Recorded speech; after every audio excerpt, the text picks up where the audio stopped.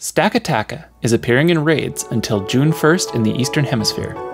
To increase your chances of a catch, let's spend a few minutes having a look at how to get an excellent throw.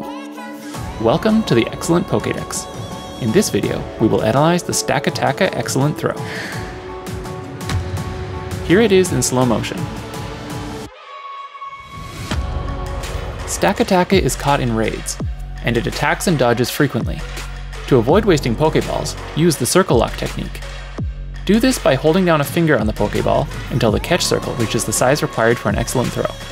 Then, wait until the Pokemon attacks. Once it starts its attack animation, you can throw the ball. Start the throw when its attacking arm is all the way at the left of the screen, and release the throw as the arm begins to move back to the right. If you release the ball before the catch circle is visible, then when it reappears, the catch circle will still be the correct size for the excellent throw.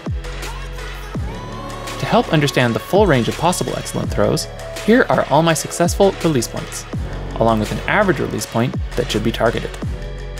My approach is to throw from the lower right corner to a point to the far left of the screen, near the upper left corner. The release point should be vertically a bit higher than the top of the Pokemon. The Pokemon is fairly distant and requires a high release speed. Here are some other examples of excellent throws. There is a reasonable amount of variation possible in the throw. This shows the maximum circle size for an excellent throw, where the catch circle is 30% of the diameter of the gray circle. Please hit like and subscribe, and I'll see you next time here at the Excellent Pokédex. Thanks for watching!